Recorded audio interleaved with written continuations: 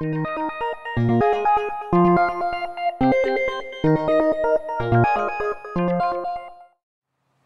welcome back. Today's going to be a short but very interesting video. Recently I replaced the radiator in my car because the core of the radiator developed a coolant leak. After the radiator was removed, I decided to open up the lower portion of the radiator, which you can see right here, which appears to be made of a reinforced black plastic. Probably nylon because ABS has a maximum temperature rating of only 220 degrees Fahrenheit, to take a look at the design of the automatic transmission cooler located inside. Even under normal operation, automatic transmission fluid can reach temperatures much higher than the engine coolant, so it needs to be kept at a lower temperature to ensure long life of the fluid as well as the life of the transmission. Under heavier loads such as driving uphill or towing, the fluid temperature can get very hot, so bringing that fluid down to a temperature closer to 200 degrees Fahrenheit is absolutely necessary. Now let's take a closer look at this piece here.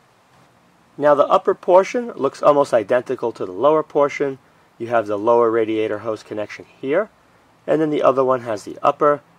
Both have this lip, and there's a metal edge made out of aluminum that curves over, goes all the way around the perimeter to keep this locked in nice and tight. When the thermostat on your vehicle opens up, when the engine temperature has gotten hot enough, what will happen, coolant will flow into the top of the radiator. It'll go through the entire core of the radiator where it's going to be cooled down with the fins and the cooling fan, and the cooler coolant will end up in this bottom rail where it's going to leave into the lower radiator hose and recirculate all over again.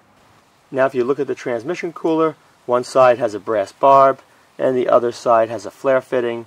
The fluid will flow through that, and when it flows through, the temperature will become lower when it returns to the transmission.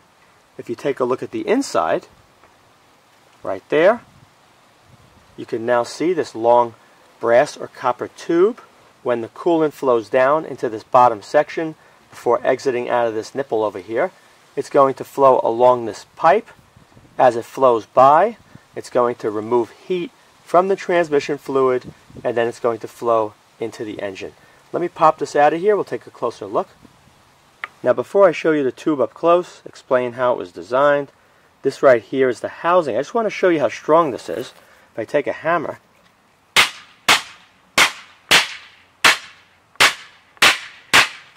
pretty strong stuff.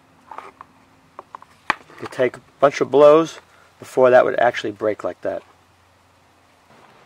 Now if you look right over here where it's split after bashing it really hard with the hammer, you can see it has like a little bit of a grainy look to it, like there's fibers embedded inside that plastic.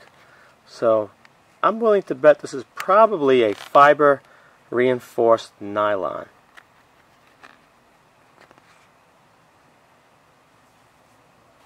Alright, this is what it looks like when it's removed. And if you take a look at the end right here, you can see it's a tube within a tube. So the walls are very thin, maybe 3/32 of an inch. Transmission fluid goes in. It becomes a very thin sheet that flows all around the inside wall of this tube. The purpose of that is to increase the surface area so the heat can be drawn away from the transmission fluid very easily. Having the hole also allows the coolant inside that plastic channel at the bottom of the radiator to flow around this pipe as well as through it to absorb the heat.